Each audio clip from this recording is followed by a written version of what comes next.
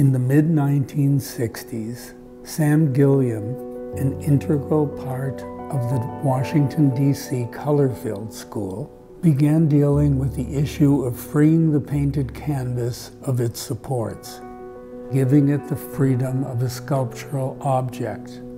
His restless curiosity had him break new boundaries in paintings and watercolors and sculptural objects. In Sam's first solo show in Asia, presented at Pace Gallery, his new paintings have a materiality that makes them appear to be made out of volcanic dust.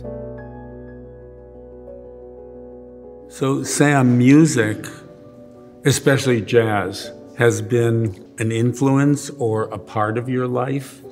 Do you play music when you paint? Because I see it in the paintings. It is like a session, I think, as musicians play, and that they have improvisational. You organize your colors and various things like this. You're a director. Yes. And we aren't certain now that looking at this show is that we have white paintings. Yeah, they're white paintings of many colors. The color is very lush, and there's a sense of antiquity in them. And there's an enormous difference painting to painting.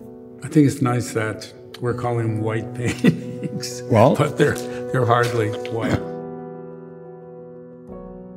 With acrylic, you can dry each layer of painting a building as you go. And then finally the white layer is perhaps the only wet layer, totally wet. And then if you rake or so, which is a way of revealing the undercolor. But when you say rake, you really mean rake. I really mean you a real... You were making these paintings with a garden rake. Yes, a garden rake, because you can swirl the surface or do what you want or dig deep and pull other undercolors into the surface. And it seems to me that you've pulled these paintings to the edge of abstraction. They go completely off the edge.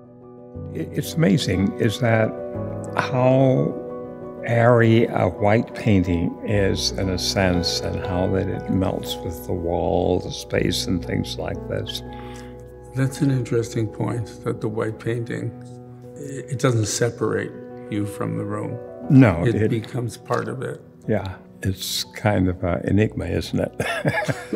It's all an enigma, but Yes. It's a great one.